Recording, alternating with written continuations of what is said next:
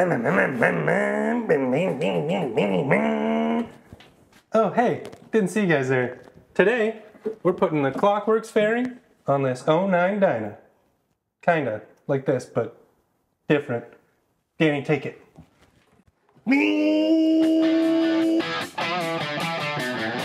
Hey guys, this is Noah and Danny from Klock. Today, Danny's going to show you how to put the new FXRP fairing on this H-D Dyna.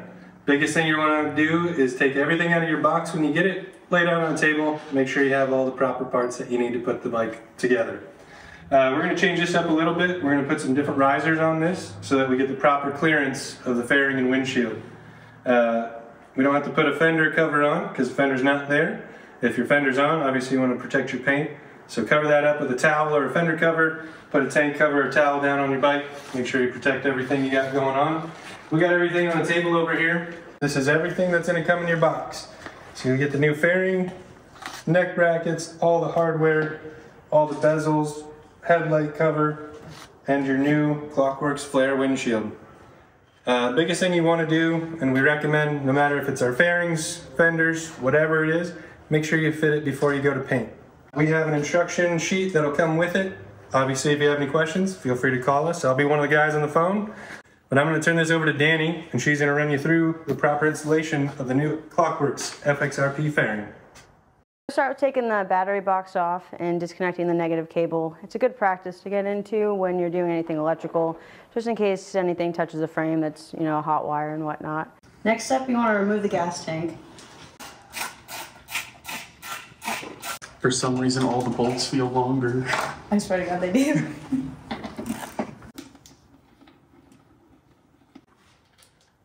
Just to get on.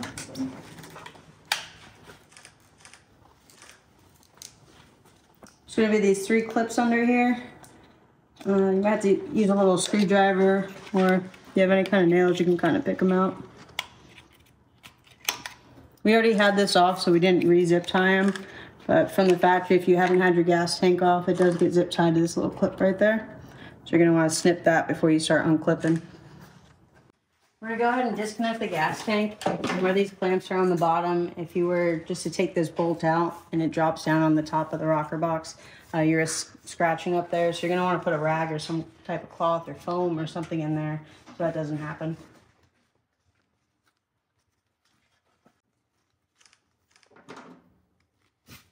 Now I just do it right now with them.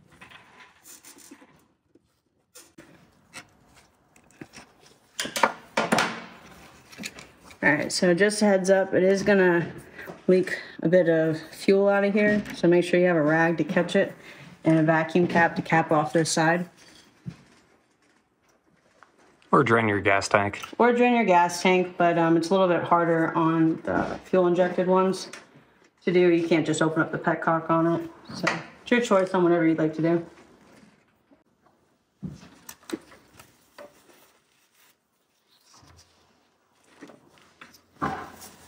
Just like that. We've already got this disconnected, but to disconnect this, you're just going to push up on this little collar. You're going to let it loose.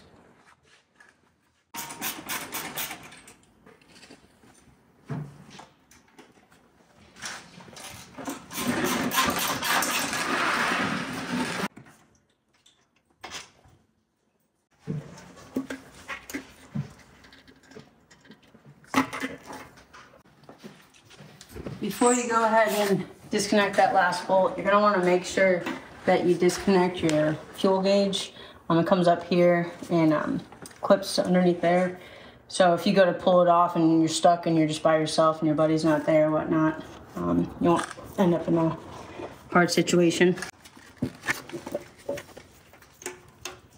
Sorry, disconnected because we had a part.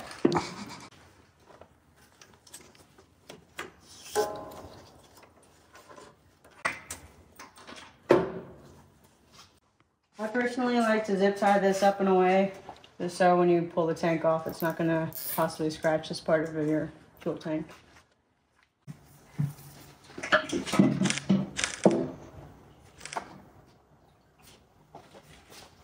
It's almost full.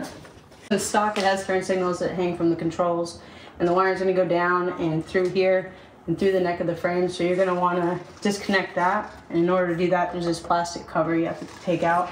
There's 2 tabs, one on each side of the frame. And then this will pull out. Sometimes easier than others. And you'll just pull it down and out of there. And this is where you can get to your headlight wiring as well.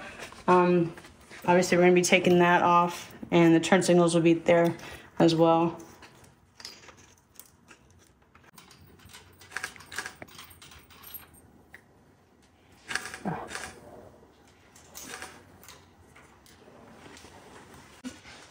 Something else I like to do, because we are going to be putting our bracket that holds up the fairing on here. There's a possibility you could scratch this frame, so I like to blue duct tape or blue painter's tape it, just to make sure that we're not going to scratch it or anything.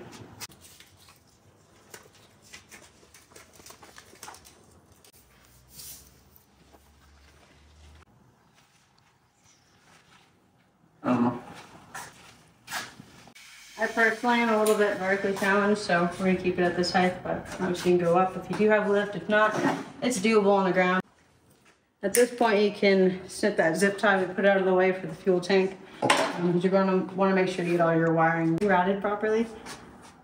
So far you're doing better than Ryan. We would have had more hiccups by now. Well, the words, like, that's why I like when Ryan's here, because he loves to talk and he can do all that part. But this is awesome. All right. And like I said, your turn signals are going to be up and routed through here, so you can go ahead and take them out through here. There's a rubber boot on both sides of the frame. So whichever way yours are routed, you're going to want to take this out. This little little moon looking thing, and you pull it out.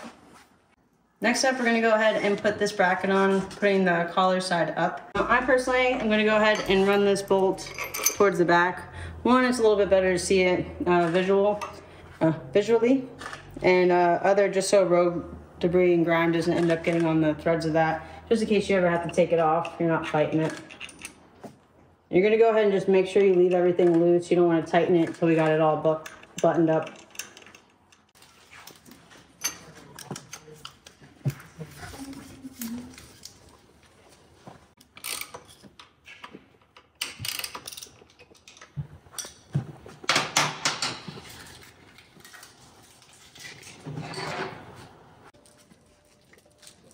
Not sponsored. I'm not going to show what kind they are. Fuzzy Wuzzy was a bear, Fuzzy Wuzzy had no hair, Fuzzy Wuzzy had no hair, the Fuzzy Wuzzy wasn't Fuzzy Wuzzy, or was he? He was. He was. So you're going to have to taking these rubber grommets out in order to take out your headlight wiring and your turn signal wiring. In order to get that back in, something I found to be a lot easier is if you were to spray shine Werks on them, they kind of slide right in. Kind of. It is a little bit tricky still.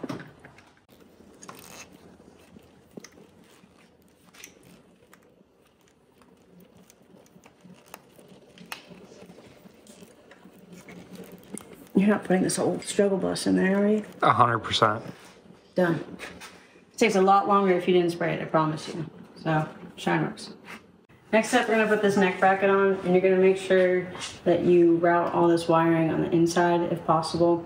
Sometimes if you have some different bars already on there and your looms are a little bit bigger, it'll kind of be hard to do that. So just make sure that it's not going to be rubbing or chafing when you start riding your bike, otherwise it's going to wear through the wires and whatnot. Alright, while you get that bracket lined up, you're not going to want to scratch your lower triples, so I'd put a piece of tape on that as well.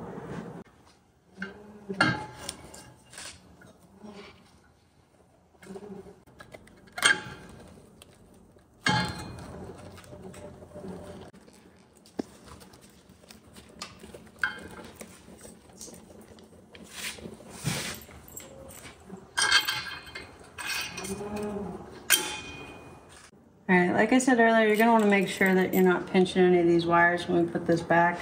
So for now, we're just going to mock it up without the gas tank on it, just to see where we got to move stuff.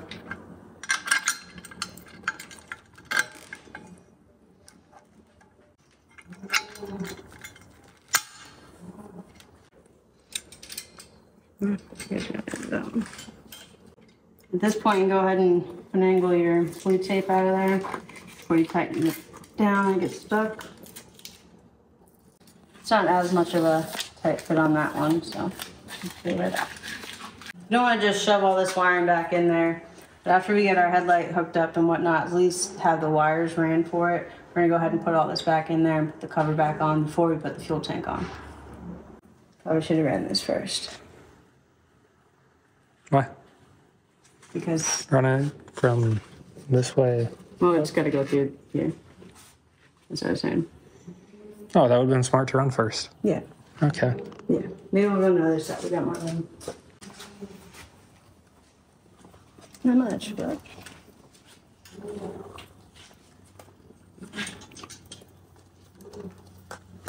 You know, if you just take your headlight bulb out of your housing and snip the end of it off, you'd never have to even mess with that wire. Yes.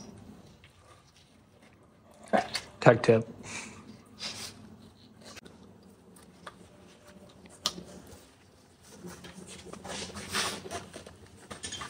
And it should hopefully be, it should hopefully be long enough to where you don't have to extend these wires. You just put new ends on them, or you could solder in the pigtail. It's your choice on that one. There you go. You want to make sure you have enough slack in it to where it's not going to pull on these wires with vibration and stuff and possibly cause it not to work later down the road. Now we're going to put this cover on. In order to do it, you're going to want to go ahead and get it in here first.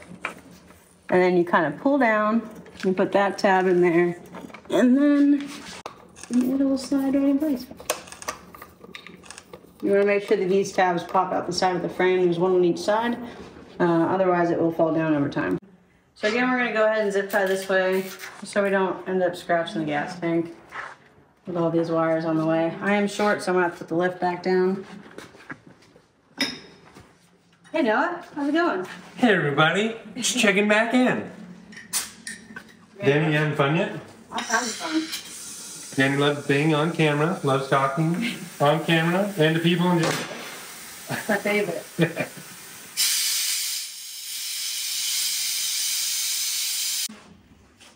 I'm gonna go ahead and put this rack here now. We're gonna put the gas tank on. In order to do so, you're gonna have to take out this bolt. Just in case it tips forward, it does end up hitting this lower triple. You wanna grab that? Boop. So, just a friendly, nice thing to do for your mechanic. If you are bringing it to your shop, go ahead and make sure you don't have a full tank of gas.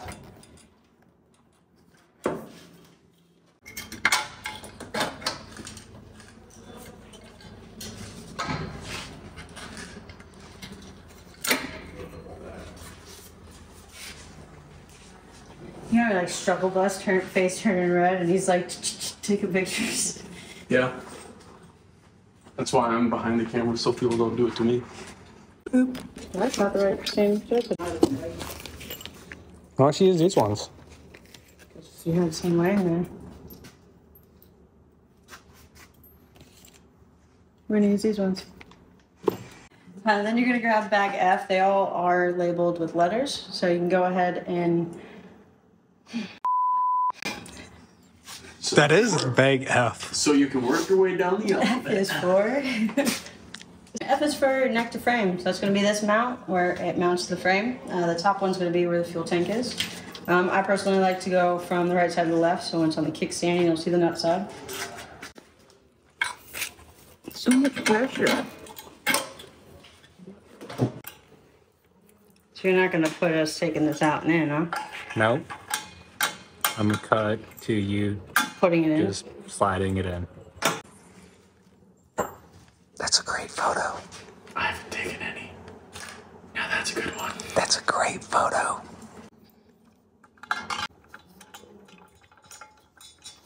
You have to be like, and pose. Picture. Like, you better give me a heads up, you start snapping. Yeah.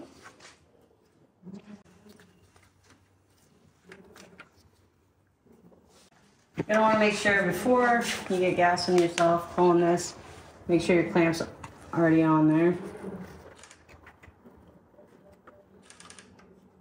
And then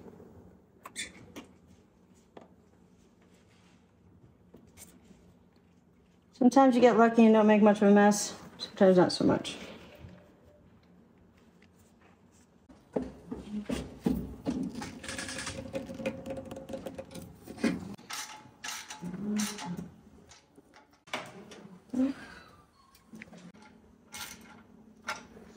You got bag D, and that's going to be your fairing to neck.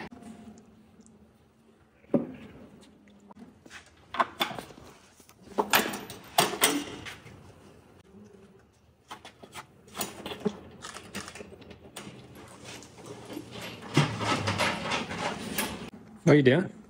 Put a fairing on. Oh, that's cool.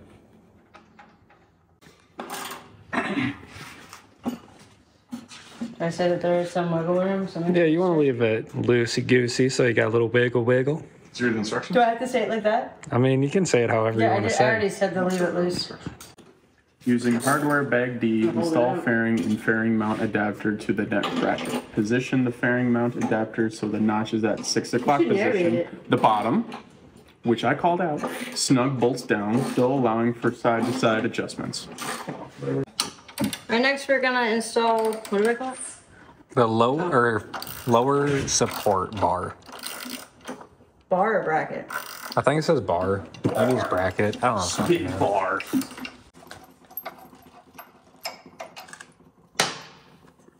Nailed it. Watch if you slice it in. It's a little bit of a finagling to get this in there, but not too bad.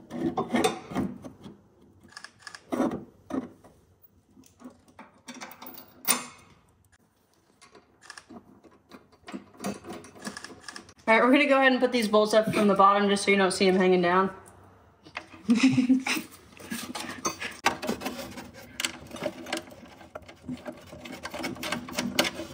Make sure you do put a washer on both sides. You don't want it to crack the fiberglass.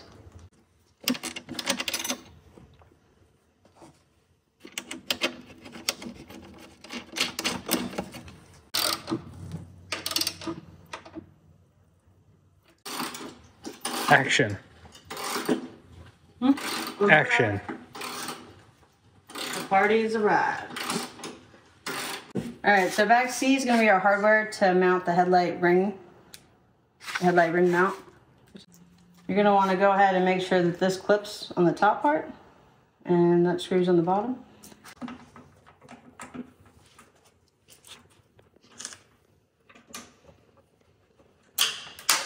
That's why we use a fender cover. Oh, she said it.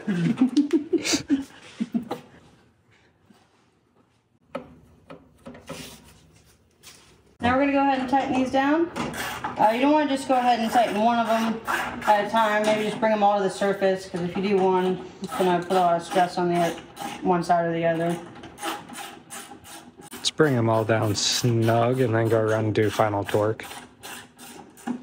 Typically, you're going to want to do this wiring prior to putting this on. It'll be easier to get to it as far as doing the ends. But we will be coming off with this in order to get it painted. So for now, we're just going to mock it up like this. What bag did those come out of? These came out of bag B. You missed one. Well, for that, we're going to go ahead and put a bolt through the middle of this one and just get it started so I can line it up without having to hold it. Ooh.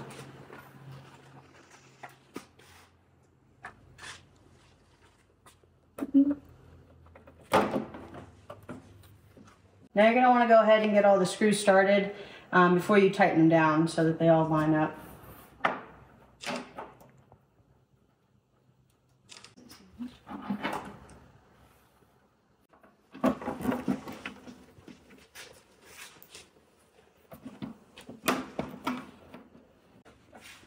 Alright, you're going to want to go ahead and start in the middle and work your way out on these. Alright, now that we got that put on there, we're going to go ahead and put this front headlight cover on just to make sure that the headlight cover mounts up properly, and then we're going to tear it down for paint. Push and twist. freshman through... Next, you're going to take your headlight cover and you're going to put this trim around it. There is a separation where this ring actually comes together. I'm not sure if you can see it in there. That is going to go on the bottom of this cover, and that's going to be where these two notches come together. They are a little finicky to get these on. Again, I would suggest using Werks just to help ease getting it on there. I like to start with the seam at the bottom, but then you'll just go around and get it in there. I like to keep this little plastic on there at least till we're done, just to protect it from getting scratched or anything.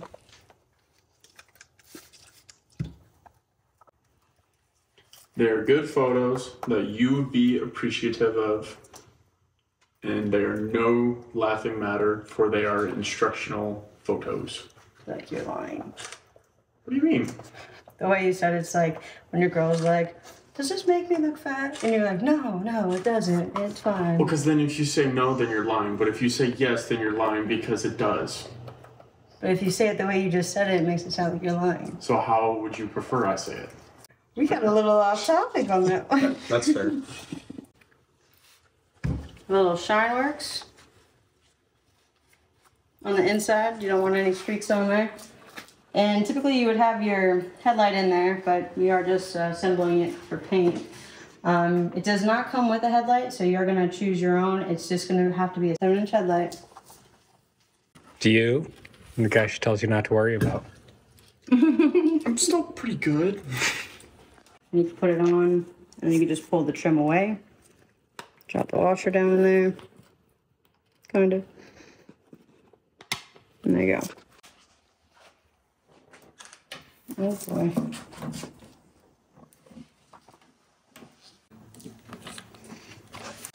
Just like the windshield, we're not going to just tighten one down and go around. We're just going to evenly bring them to the surface, and then we will snug them up afterwards.